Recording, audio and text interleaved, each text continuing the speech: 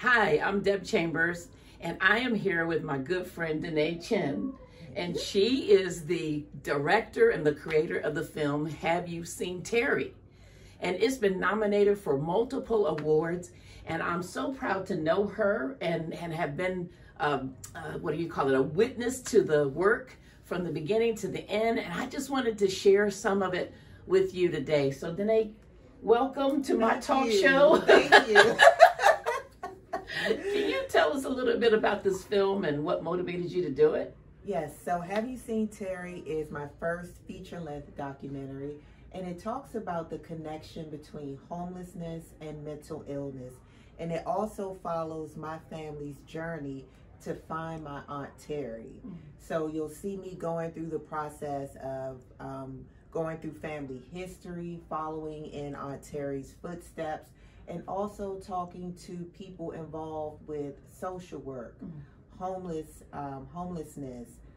We also talk to women who are and currently who are homeless. So we talk to different people involved in the subject, but it's also a personal story as we talk about my family's history, as we go through the reasons of why Aunt Teri was led to the path she was led to. So it's an informative documentary. It's also personal. And what I hope people learn is that if you have a family member like my Aunt Teri, it's not too late to start looking for them.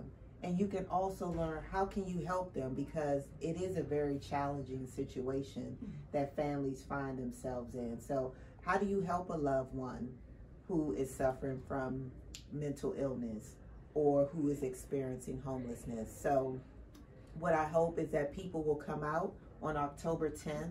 That's the next public screening. It's a free screening happening at Creative Suitland. That's Thursday, October 10th from 6 to 8:30, and you can find the link to reserve your tickets in the description of this video. Awesome. You know, I'm a big proponent of people finding their purpose. And so many times we think that purpose is something that's going to jump up on you and you don't know what it is. But I have found that purpose is evolving throughout your day, throughout your life, and that God is always pushing you toward purpose. And purpose is in where you are right now.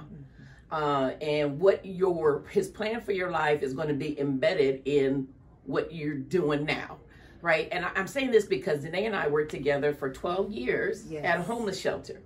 And so here she is now directing and producing a film, researching homelessness and mental health issues. And it is birthed out of her own personal story. But God has uniquely utilized where he had her for 12 years in working to help homeless folk. And I just love how God doesn't waste anything. And I think it's important for people to recognize that this wasn't something easy for you to do. Did it take you, what did it take for you to do something like this? Well, I definitely felt led to do it. And I had support. The support of my father, the support of another aunt and uncle to get this film done. So while not everybody in the family was supportive of this film, those three really gave me the foundation and information I needed to get this film done. And maybe about a month after I started production on this film, my father passed away. And he was my #1 supporter for this film. And so after a time, you know, of grieving and just going through that process, I was even more determined to get this film done, because one of the last things he said to me was he wanted to continue searching for his sister. Oh, Have You Seen Teri? Something that's birthed out of her purpose, something that's birthed out of a personal experience, and something that we can all relate to. As quiet as it's kept, each of our families has touched some area where mental health challenges has been a factor or homelessness has been a factor.